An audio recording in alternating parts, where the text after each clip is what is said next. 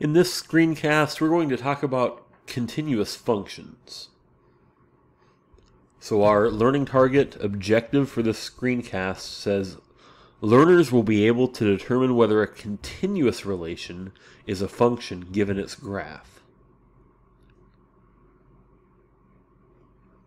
You've been graphing continuous functions and continuous relations functions really for a long time in math. By the time you're in Algebra II class, you started graphing functions probably in middle school. A significant portion of Algebra I was involved in graphing this type of function here, a linear function. You spent some time in Algebra I, I'm certain, making graphs that look like this, quadratic functions. You probably talked in geometry last year about a graph that looks like this, a circle, and so forth.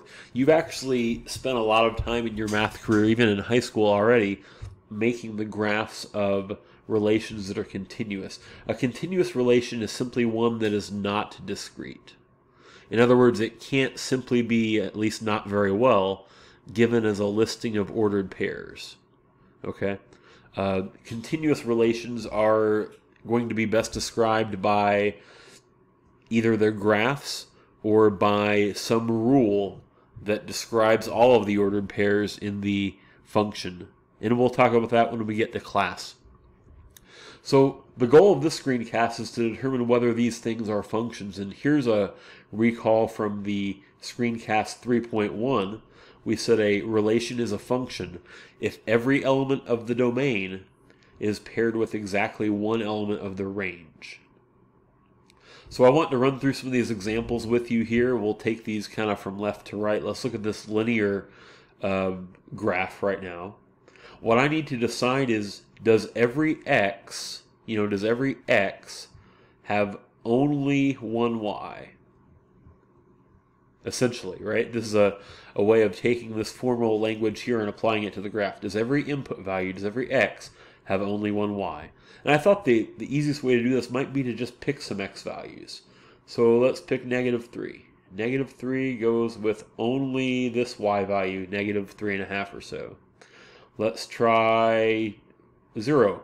When x is 0, y is only -1 point something. When x is 2, y is only about 0, it looks like. Can you find any x value on that graph that has more than one y with it? I'll do a couple more quickly here while we're talking. That one's good.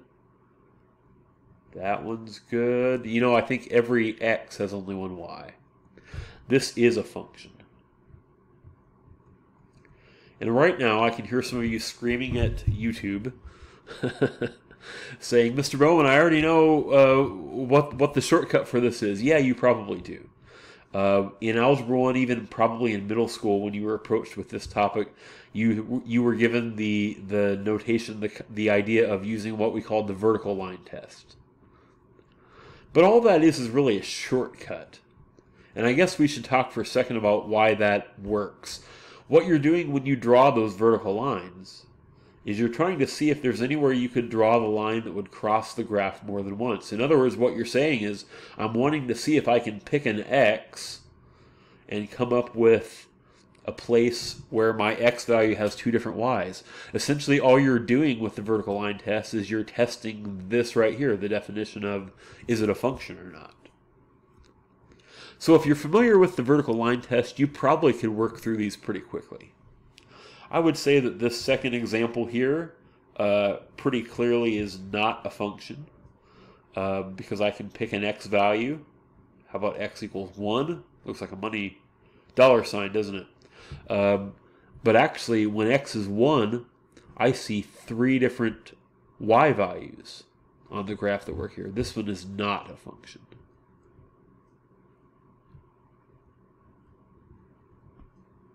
And neither is the third example. It's a circle. If you pick an x, we should be clear and say you should pick an x that is a part of the relation, right? Like it would be kind of crazy to say let's pick x equals 4 here.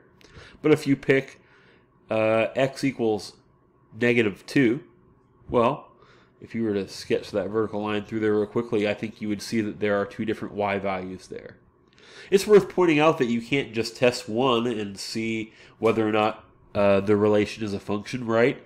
If I'd started checking x equals 3, I would have said, oh, there's only that 1 point there. It must be a function. That's a fallacy. This is not a function.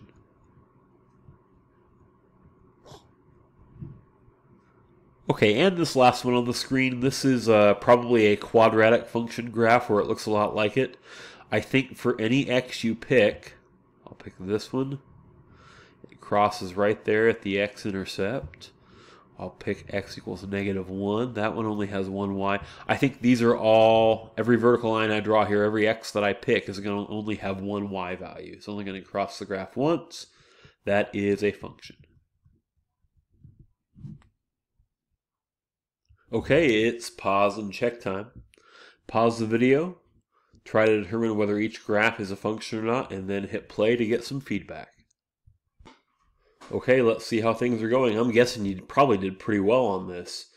If I look at A, I see right away an x value, 2, for example, that has two separate y values. Y equals 2, y equals about -2 point something.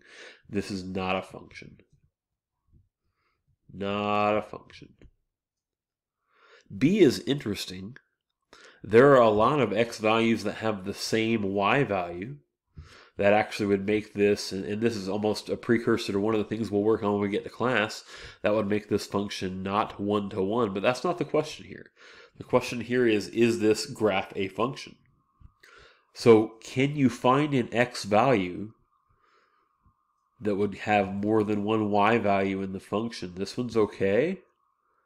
This one's okay also. I know, when you draw a line, it doesn't have like this infinitely small width like lines in mathematics do.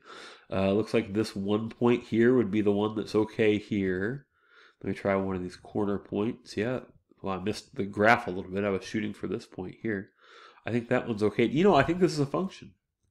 I think that every x value in this graph has only one y. It's a function. This last one's kind of odd because there's only one x value in the graph. X equals about -2. And I guess what I hope you'll see is that with the indication of the line both directions, that all of the y values go with x equals 2. This one is super duper duper not a function. The only x in this relation goes with every single real numbered y. This is super duper not a function. All right, thanks for watching.